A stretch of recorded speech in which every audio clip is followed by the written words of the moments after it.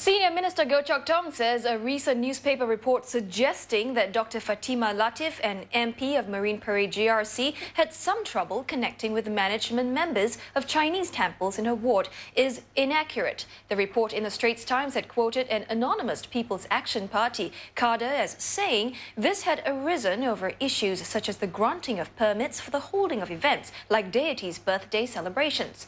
The anonymous quote went on to say that this could be to the detriment of her standing with residents who are Buddhists or Taoists.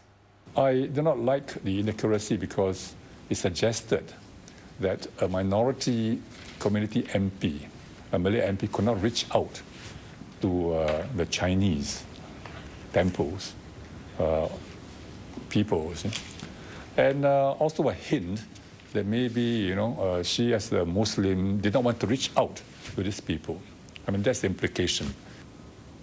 The suggestion that a minority MP could be biased against others who don't believe in your own religion, I think is a very serious one.